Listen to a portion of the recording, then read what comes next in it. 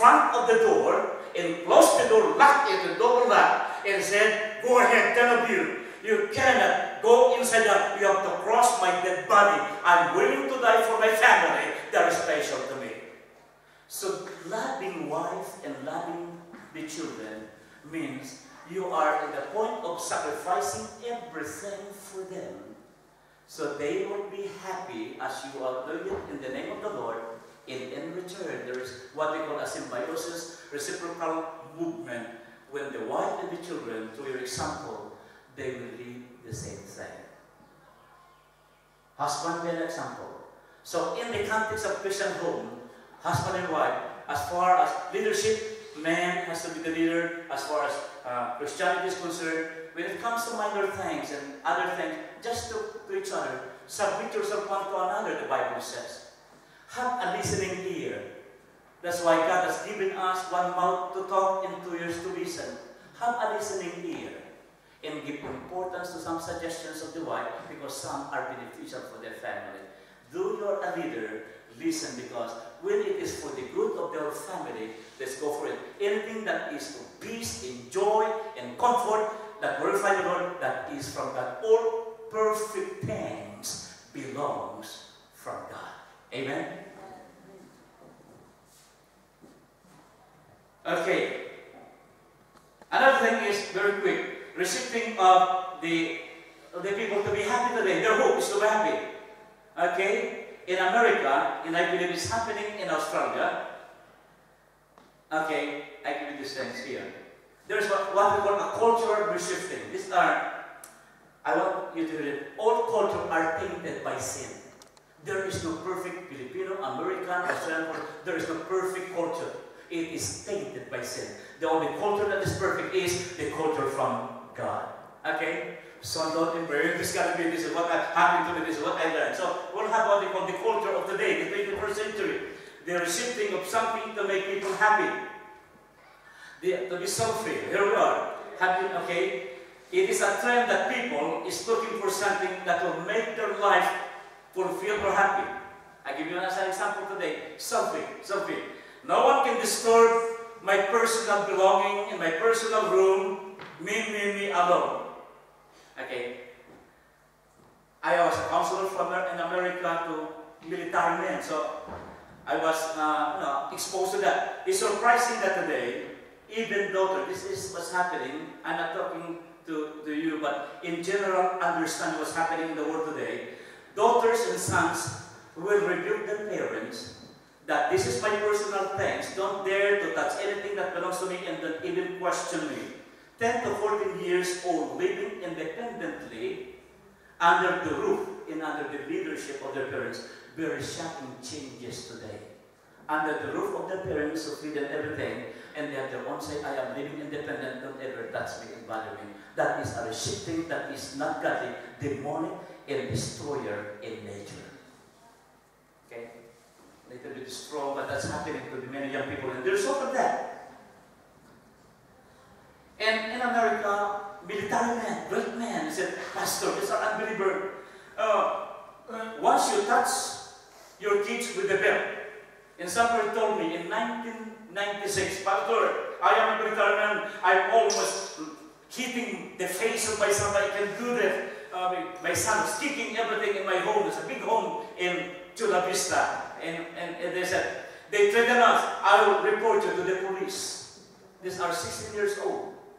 I was confronted with that. Pastor, what can you say? I have to be wise in the biblical context. How could I advise? And he admitted, okay, Pastor, I'll do what you said. And today, that boy is a straight boy. They follow the principle of the Lord that I taught him. So paternal leadership in Egypt lost their loving authority, and the government of the land took over how to run the family, which is not their family. They took over how to run the family.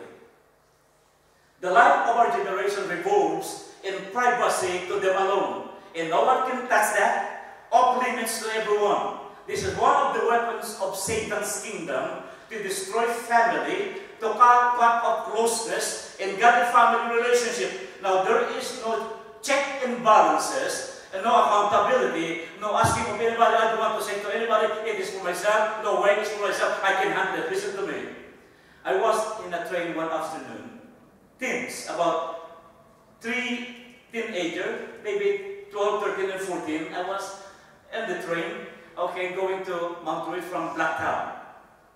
Now, this teenager, 12, 13, they have their singing and something that is like to their ear and the music, sitting in there, kicking and everything. And I was just observing. I was praying, and to my surprise, they were screaming and shouting and singing, sex, sex, sex, sex. 12, 13, and 14. Some of the oldest people there just bowed their head and they were embarrassed. Not no respect. They don't care as long they pacify, as long they're happy, as long they can express what was in their inside. Sex, sex, sex. Ah! And myself, oh, have mercy. I was crying inside, and all I can do was to pray for them. And so thanks to the aborted babies and sexually active, and some believers, some, not many, follow what the world thinks is acceptable. Church, what's out? We thank God for a family like this. There's what they call balance. Now the selfish culture that put aside God and not interested to the advices of father and mother or pastors or older people to help them, listen to me, has a dear wage. We see this in the news every day. The result was a mess. My wife yesterday called me and said, can you bring me to my work? There was a special work that she did yesterday. Why? Because it happened that before Mount Druitt, somewhere from St. Mary to Mount Druitt, someone jumped on the train station and ran over by the train by committing suicide. It's a mess. What is needed today is the hope to realize, young people, husband and wife, is communication about your private, about your problems. I have heard so many for the last 40 years of problems. I cry with them. I get used to it, and once I receive, I bring it to the Lord. Problems so that the arrows from hell will not destroy you. I suggest you don't keep the problem to yourself. Husband and wife, don't keep it to yourself. Oh, I can manage, I can hold it, I can control. I want you to know, one day, it will just burst out, and the result is traumatic. John Bunyan said, he who runs from God in the morning will scarcely find him the rest of the day. In other words, if there is no prayer, there is no counsel, prayer, even by telephone. Once a person set aside God in the kind of culture, you will never find rest in your life. There is no rest. The last point. Money, accomplishment, everything, there is no answer there. The last one is, this is the thing. This is the climax, hope in God. Give me more 5 minutes of this. Hope in God is the answer to the many problems facing the vast wide world of 7 billion population today. Hope in God. There are great men of God influential and say something about God in the Bible. First President of America, George Washington, said, it is impossible to rightly govern the world without God and the Bible. Wow! Another President of America, Andrew Jackson, the book, the Bible, on which our republic rests. America rests in the Bible from the very beginning. Once you put it aside, trouble. Abraham Lincoln, one of the greatest presidents, it is the duty of nation, as well as men, to recognize the truth announced in the Holy Scripture and proven by all history that those nations only are blessed whose God is the Lord. Wow! That is a profound statement proven in the history. If a wicked runs the world, there will be turmoil and chaos. If a righteous Man, depending on the Word of God and believing God, there is rejoicing all over the land. It's from the biblical Word. You know what? Here in verse 5, 1, 2, 3. Go back there, take note here, and take hope with the message. Verse 5. Thank you. Why are you cast down, O my soul? Why are you disquieted within me? Hoping God, for I shall yet praise Him for the help that is come to us. There's a journey, a time element in our life. We're not always in the mountain. There might be some problems. God allowed that. He is not the author, but that is to equip you to become strong. The muscle becomes strong to be able to resist and be able to go through the fire to the end to see Jesus. Now, first thing that you can do is preach to yourself. You look at this man. Hey, Ganny, why are you cast down? You have to preach to yourself. Why are you so troubled? Why are you mourning? Hey, wake up. Why are you quiet? You know, the first thing you can do, there is a will inside of you. I want you to get that. Don't pack the loneliness in the morning. I'll be like this forever. There's a loneliness, there's a problem. No. Why are you quiet then? Why are you so discouraged all morning? Ganny, wake up. And what I'll do, I will stand. No, I am determined. I'll make a decision. I'll make it right by the help of God. Number 2.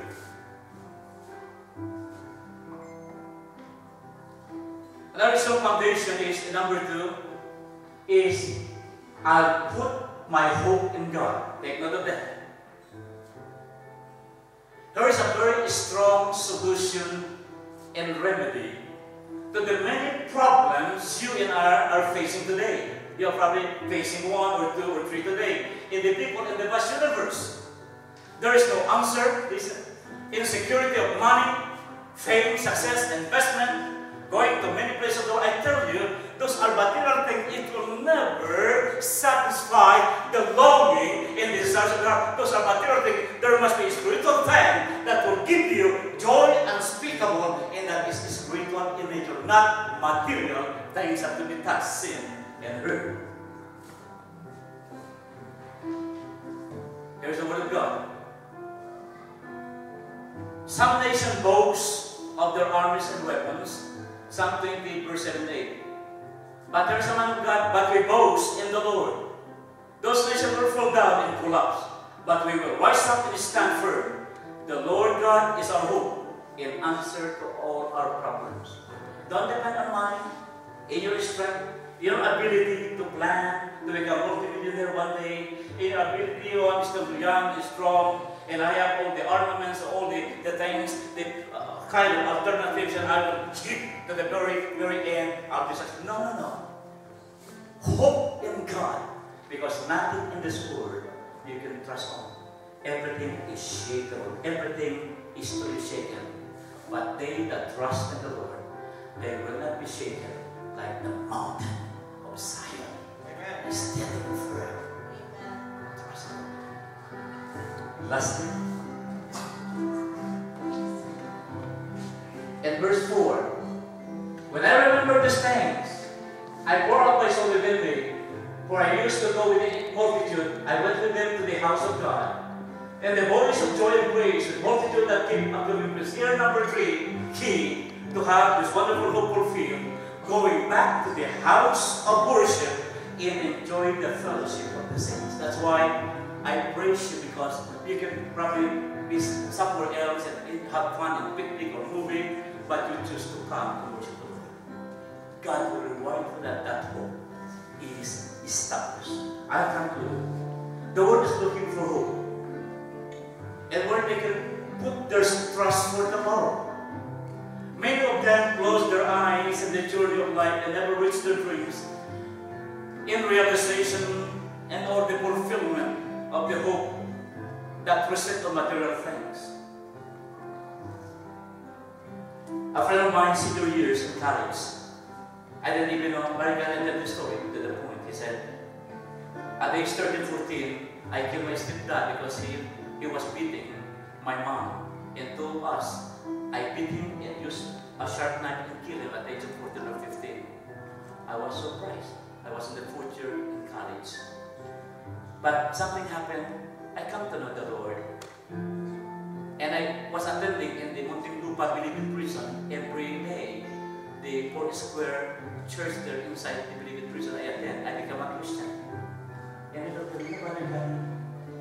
One day, President Marcos declared that I was pardoned. Everything was erased. He got out of the Bible college. We become classmates in the senior year. He said to me, you know, that's my story.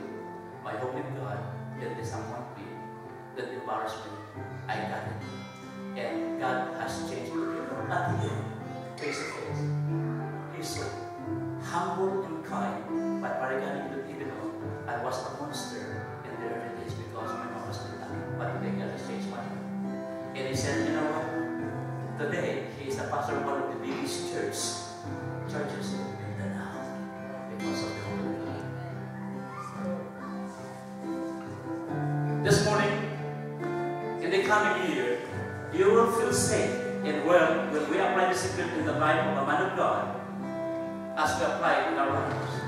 Make up your minds and say, I will make it as far as I can make it. I can face it by the help of God to overcome the problems and walk once again on the top of my problems. Number 2, I will put my trust, no matter what would happen in Australia and America and the whole world, with all the things piling up one after the other.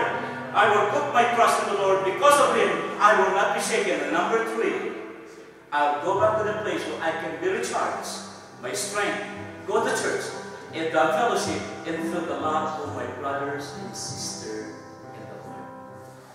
As we move to 2015, let us hold hands together and apply this principle, and the blessing of God be upon us all. In Jesus' name, amen. Father, we thank you.